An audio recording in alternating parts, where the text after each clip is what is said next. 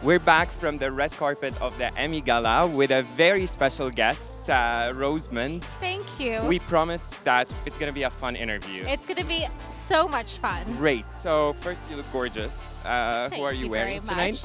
So I have the absolute pleasure of wearing Maison Yaya.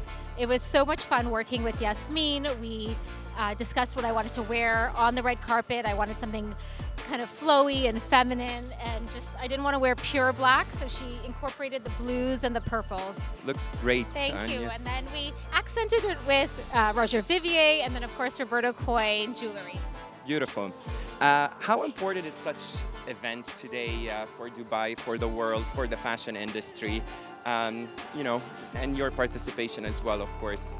So what stands out about the EMIGALAs is what you'll see tonight, all the viewers tonight.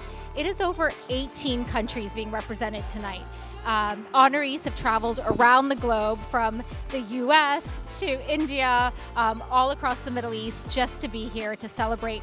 And it's actually such a beautiful evening to be with your industry peers, and also just artists in the community to celebrate arts, culture, film, television, and of course fashion as well.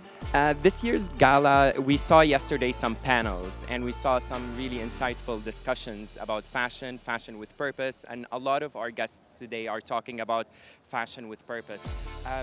How important is that? How important it is for the fashion industry to always be focused on having a purpose, especially when it comes to women empowerment and it comes to also enabling dreams around the world?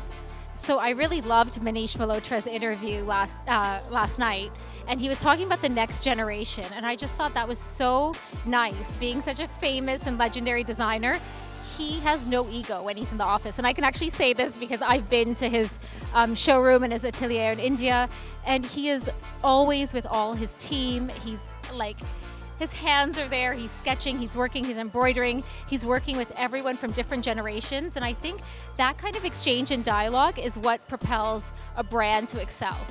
Great, and you mentioned that 18 countries are represented today.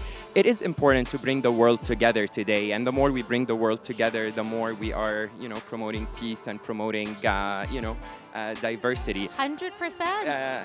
Dubai is an embodiment for that. So, how do you find Dubai first? Like, I always describe Dubai as it's the best of East meets West.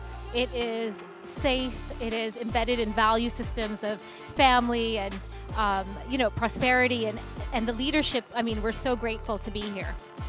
This is great, and we're gonna actually end this interview with a message you'd like to share with all the viewers today, with all the EMIGALA participants as well.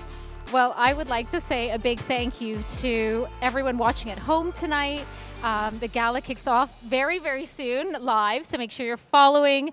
And of course, to all of our honorees who've traveled honestly around the globe to be here tonight. It is going to be such a fun evening, so much entertainment, lots of celebrities. You can see everyone kind of coming in the red carpet, and I promise you a very glamorous night.